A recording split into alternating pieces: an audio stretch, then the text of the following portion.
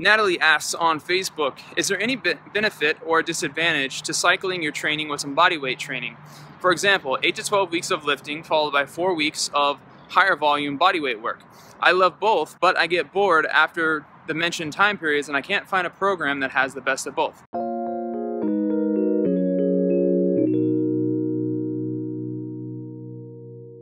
This is a great question because there are many benefits to utilizing both body weight training and strength training with weights. The main thing is to understand what your goals are and what you really want to focus on. I particularly like strength training more so than I like body weight training, but that's only because of what I enjoy.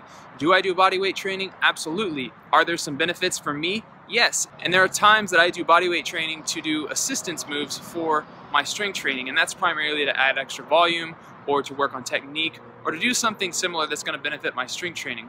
But if you want to switch up your body weight training and strength training and do it in cycles, there's nothing wrong with that. And it can be especially beneficial if you're focused on muscle growth because you can add a lot more time under tension and a lot more volume doing certain body weight movements that you aren't able to do with strength training movements. Thank you so much for watching. Creating videos like this is a lot of fun, but it also takes a lot of time, so I would appreciate if you would share it with your friends, hit that like button, subscribe, and I will see you on the next episode of Just the Tip.